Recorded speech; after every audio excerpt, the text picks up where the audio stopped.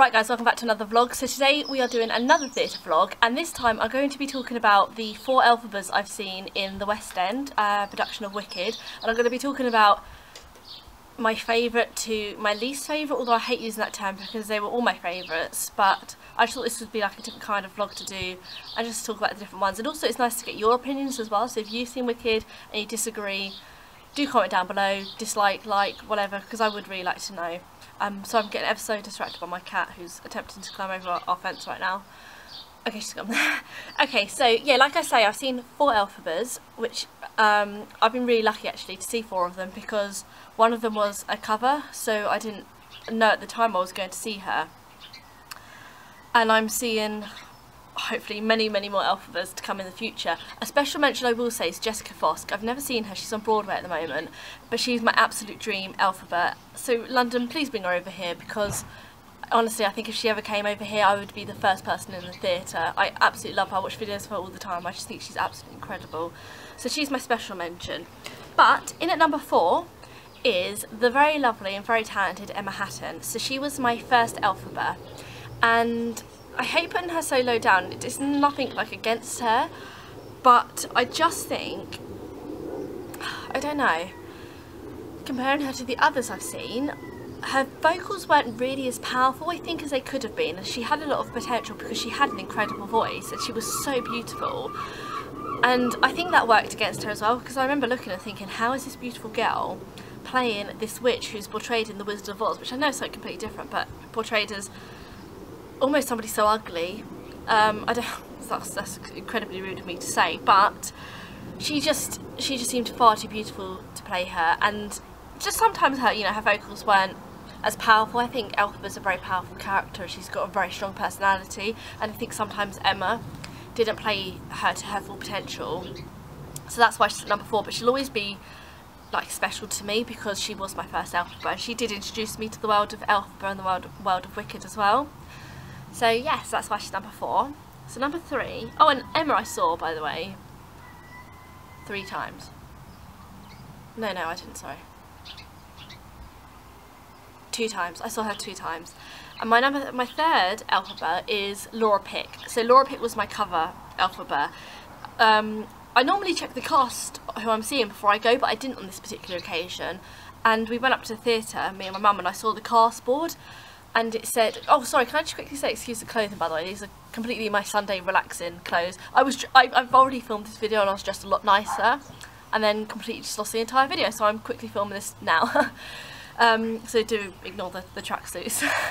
But yeah, so number 3, yeah, Laura. So I read the cast board and I saw that she was on, and I thought, okay, I haven't heard much about her. Sure, she's going to be great, like I really look forward to seeing her, and I have to say she was absolutely incredible. She really was. Her acting, especially during As Long As Your Mind, was just out of this world. She just brought the whole stage to life, she really did. She just blew the roof off, and when she sung The Wizard and I remember, I know it sounds completely daft because it's not a sad song, but I remember crying afterwards because I thought her voice was so suited to the song. It's like the song was written for her. I think I put her as number 3 just because I feel her defying gravity let me down, because I knew she could hit that bit, like that big note. She did it in The Wizard and I. She proved herself then, but I think in defying gravity she was just like a little bit, I don't know, I feel she could have, I mean she was amazing, but I feel she could have given a lot more.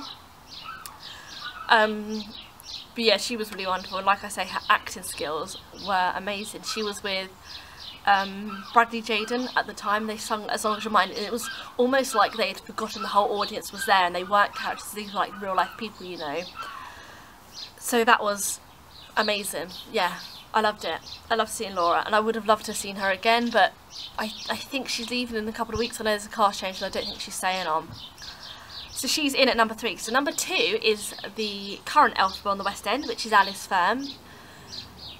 She is amazing, Alice, and the first time I saw the whole new cast with her in it, the show wasn't the best, to be honest. Like, there was loads of technical issues, there was sound issues, lighting issues, like different things going wrong, and obviously that's nothing against the cast, but sometimes you couldn't even hear them singing just because of some of these issues.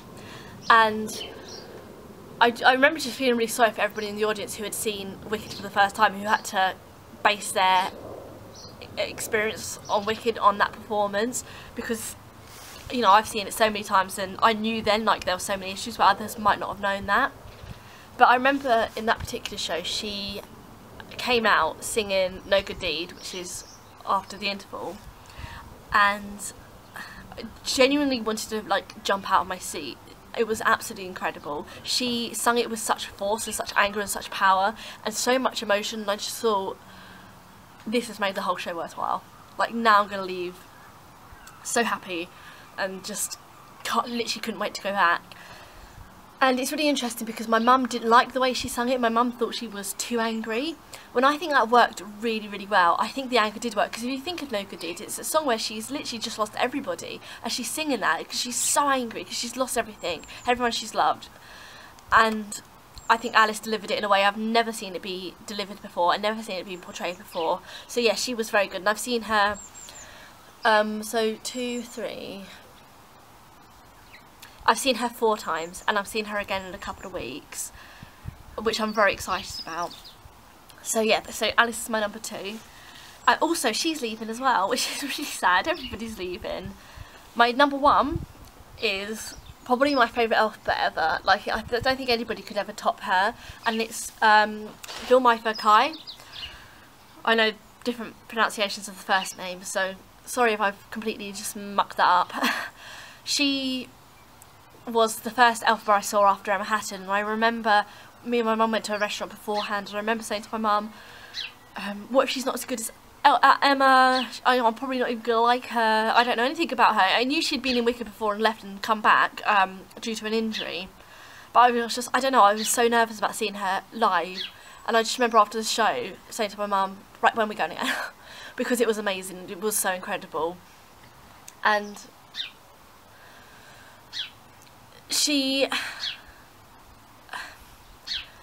I think she made Elphaba. She is the one to me that I look now and I think Elphaba was made for her. And she has left a little bit of her in Elphaba, and I think for years to come I'll always look and think, oh yeah, Vilma this, Vilma that. Her singing, her acting, just everything about it. The emotion she brung, the power. I really can't find one negative thing to say about Vilma. She did Wicked for 10 years. She did it in 5 countries, 4 languages, or 4 countries, 5 languages, one of those. But yeah, she did it for 10 years, and I think it helped a lot that she had that experience of knowing what the audience liked and didn't like to bring to the show. But every time I saw her as Elphaba, she was always different. Like, it was never the same thing. She always put a little twist on something, or did different riffs, or acted something differently. So that's why I love Vilma so much, and I always will, and I was absolutely gutted when she left. Very fortunate to meet her at the stage door. She was very lovely, although in a rush because so many people were waiting for her. She was very, very lovely. Hello. That's my cat. I'm going to move the camera onto her in a minute. So yeah, so she's my number 1. So that's it. That's all the Elphabas I've seen. I know in like the next 2 months I'm going to be seeing somebody completely different when Alice leaves. But also, this is no hate to any of the girls I've mentioned, like any Emma fans, please don't come at me, because I absolutely love her and I think she is amazing and adorable, and she's so beautiful and she can sing amazing. I just had to put her as number 4 because somebody had to go there. But that is basically it. So my next week's video is going to be my review on my Glindas. I've also seen, how many Glindas have I seen? I've seen 4 Glindas as well. So I'm going to be doing my top 4 Glindas that I've seen, which I'm really excited about. And just quickly as well, I have got a vlog coming out next week, and I'll probably mention this again in next week's video because I've always, like, I'll probably forget if I've mentioned it or not. I'm actually going to take a little break from YouTube, in that my videos won't be as like consistent as I would like them to be. I wanted them to be every week, but I'm super busy at the moment. Like, if you follow me on Instagram you'll know, or Twitter, I'm spending literally every weekend filming at the moment. I'm making something which is really excited. I can't even talk. Sorry.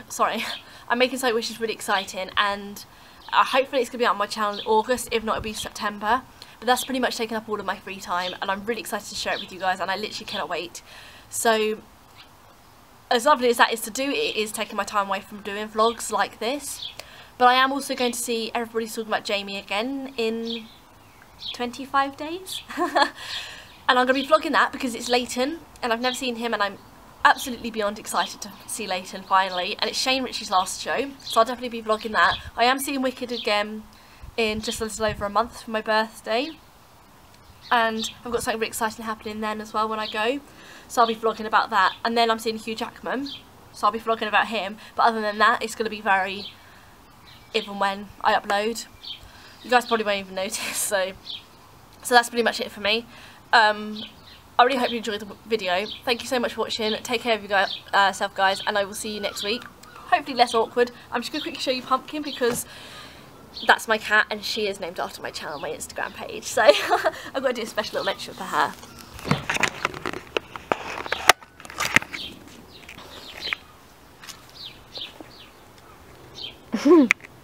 That's Pumpkin. Right, see you soon.